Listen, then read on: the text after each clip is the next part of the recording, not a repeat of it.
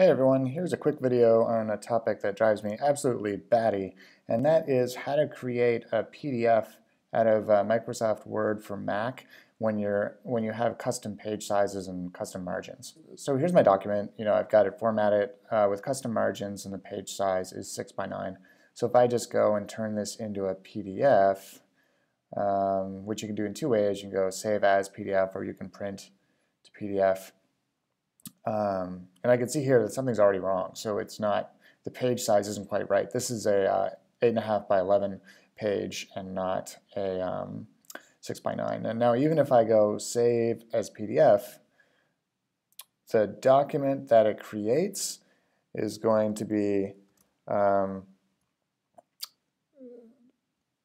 it's going to be not 6 by 9, it's going to be 8.5 by 11. So to fix this, let me just prove it to you that that is what it is doing. You can see there it's definitely not 6 by 9. It's not what I formatted it as.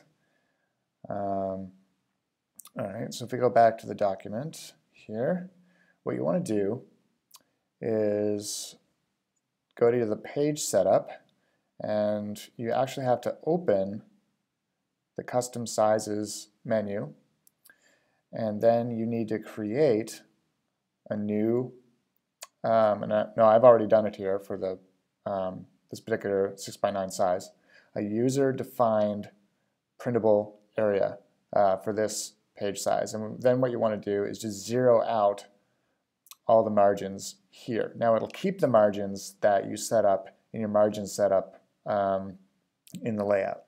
Okay. So now, when you go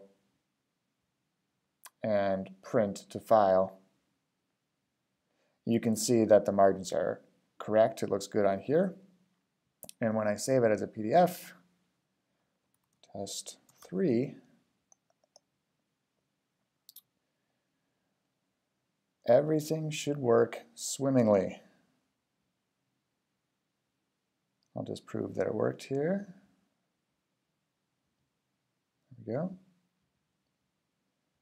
And it looks great. Now that file is ready to upload to CreateSpace or wherever you publish your books or manuscripts.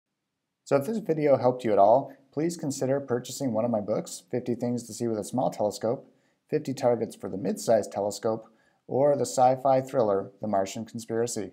Thanks.